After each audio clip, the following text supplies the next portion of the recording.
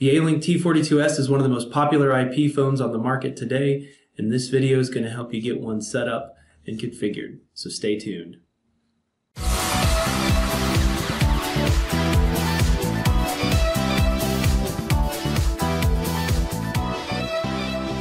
Hi, thanks for checking out our video on the Yealink T42S. My name is Chris with Accent, and today we're going to be doing a quick review and walkthrough of setup of this guy right here, the Yealink T42S IP phone. Part of the T series of IP phones, Yealink's T42S is one of the most popular models on the market today, and its balance of price point and feature set makes it a great entry-level IP phone for your standard business user, your standard office environment. Before we get started on the setup, I want to thank you for joining, and if you would, give this video a like, drop us a comment below, or check us out at accentvoice.com. You can even subscribe to our YouTube channel where you can see all kinds of different videos regarding IP phone setup, product reviews, VoIP topics, cloud services discussions, and general industry content. So let's take a look at the Yealink T42S. We've got the spec sheet right here from Yealink, downloaded off their website. We're just going to run down a couple of the features and the high points of the phone device before we actually get into the setup and configuration. We do have an unconfigured phone here today, and we're going to be configuring it on the Voice One Connect cloud, which fully supports all different models of Yealink phones along with other brands such as Cisco, Polycom, Grandstream, etc. But today we're going to be focusing on the T42S cloud setup. So some highlights of the T42S include a 2.7-inch LCD screen with backlight, supports a wide range of codecs including Opus, G711, G722, G729A and B, and G726 among others. The phone supports up to 12 SIP accounts. We're going to be configuring one today, but you could configure up to 12 on this device. And it has 6 feature keys that are programmable along the side of the display right here, along with 4 contextual soft keys for different menu options as you're utilizing the phone. The phone features a variety of dedicated feature keys, including redial, voicemail, headset, mute, and speakerphone, along with volume controls. And it is a paperless display and phone, so it's completely digital. You don't have to worry about replacing any paper displays, which some of you still might have those on your business phones, actually. It's got 2 gigabit Ethernet ports. Generally speaking, you'll have an Ethernet cable, like you see right here, come into the phone, and then one go out to a PC or workstation. Both of those are gigabit, so it's gigabit pass-through there.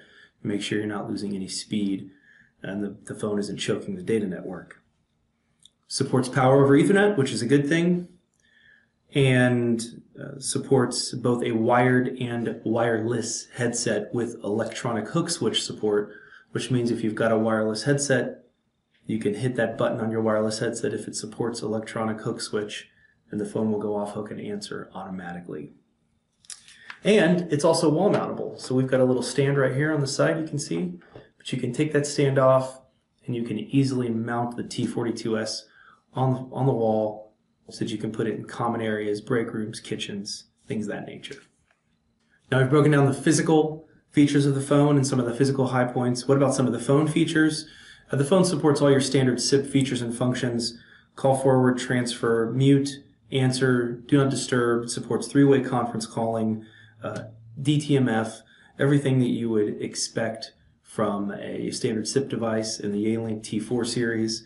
If you use the T4 series, you're going to see, or really if you use any Yealink phone, you're going to see the interface and the features that supported are very similar. Yealink does a great job of maintaining consistency across all of their devices. It's just packed into a little more economic and device here. The T42S goes for about, on average, $100 a device. You can find it all over the place online. If you've got a Yealink T42, or you've got several of them for that matter, you might be here for the setup portion, which is coming up momentarily. And if you're looking for a phone system or a cloud service that you can integrate the T42S with, I would recommend you visit accentvoice.com, where we fully support all the Yealink model phones, and you can get started online for under $20 a month with the Yealink T42S. All right, with that, we're going to head over to Setup. We're going to configure the phone, set it up on the cloud. We're actually going to configure a couple of BLF keys and get you off the ground here. All right, so we're in front of our computer now, and we're going to log into the web interface of the T42S phone so we can configure it against our phone system or our cloud service and get it set up and registered, and then configure a couple of the feature keys as well. So the first step is to capture the phone's IP address. Hopefully you've already done that. If you haven't, you can do so through the phone interface. If you've got that IP address, you're just going to want to enter that in a web browser here. Okay, so we're going to browse to the phone and then enter our user credentials. Now, if you've got a fresh Yealink phone and it's either been factory reset or you just bought it from Yealink, the credentials are going to be admin for the username and admin for the password. And so you're going to want to make sure, if those aren't the credentials, that you've got the credentials, or you can just factory reset the phone, and that generally will reset the credentials as well. The first screen as we log in here that we're presented with is the status screen. Just shows you some basic info about the phone, whether or not any of the accounts are registered, some of the network setup info, etc. It's pretty standard here. What I like about the Yealink phones is that all of the phone models, regardless of the type of phone that you're dealing with across the Yealink brand, all the interfaces look the same, the firmware and the web interface. So it makes it really easy to jump right in and know where you are and where you need to be. So we need to be on the account tab right here, and from the account tab we're going to be configuring account 1. You can hit this drop down and you can configure the 12 different SIP accounts that the phone supports. We're really just going to set it up for account 1 here. So first off, we're just going to give this account a name and a display name. We're going to use our extension, which is 3403 for both of those, but you can change that if you'd like, or if you feel so inclined. Our register name is going to be 3403-accent. And our username is going to be the same. Now you're going to get that information from either your phone system administrator or your cloud service provider, depending on what you're using to set this phone up. If you don't have that information, you can't set this phone up. You've got to have a username, a register name, and a password to get a SIP phone registered to a SIP phone system. It's very important. We're going to put our password in here. Those two things are critical. So like I said, if you don't have those things, you can contact your phone system administrator, or if you're looking for some credentials to get your phone set up, you can contact us at accentvoice.com and we can get you set up on the Voice One Connect cloud. We're using that service today, and our host is going to be connect.accentservices.com. And from there, we don't really need to enter anything more just to get initially set up and registered. So I'm just going to confirm this, and then I'm just going to make the line active.